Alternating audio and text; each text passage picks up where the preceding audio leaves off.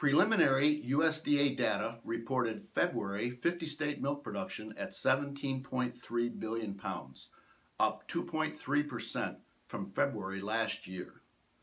The March Federal Order Class 3 benchmark milk price dropped to $15.81 per hundredweight, down $1.07 from February, but $2.07 above March 2016. It is the lowest Class 3 price since October 2016. The first quarter Class 3 price average stands at $16.49, up from $13.75 a year ago and $15.73 in 2015.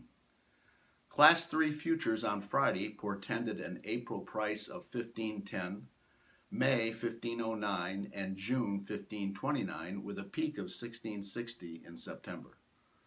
California's comparable 4B cheese milk price is $13.76 per hundredweight, down $2.05 from February, 52 cents above a year ago, but $2.05 below the Federal Order Class 3 price, the biggest deficit since January 2015, and the lowest 4B price since June 2016.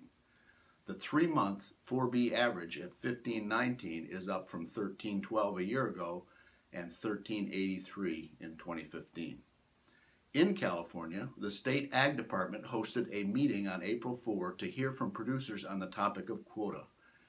USDA, in proposing a federal order, had turned over to the state full responsibility for dealing with the California quota program. Dairymen representing the California cooperatives and dairy organizations were unanimous in advocating that all grade A milk be covered under quota calculations, regardless of the amount of milk pooled in the proposed federal order.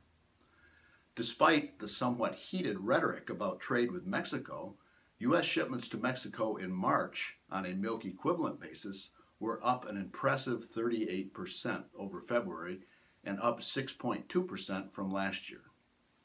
Meanwhile, on the northern border, Canada reclassified ultra-filtered milk, thereby closing the border for 3 U.S. processors, 2 in New York and 1 in Wisconsin.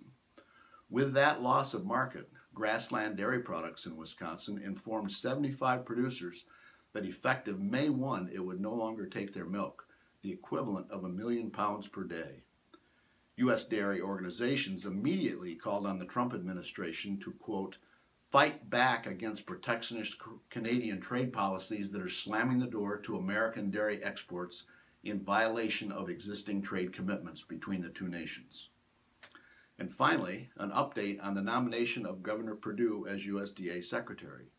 A vote by the full Senate is scheduled for April 24 at 5:30 p.m. His confirmation is expected and the Trump administration cabinet will be complete. I'm Joel Hastings with Dairy Business and HolsteinWorld.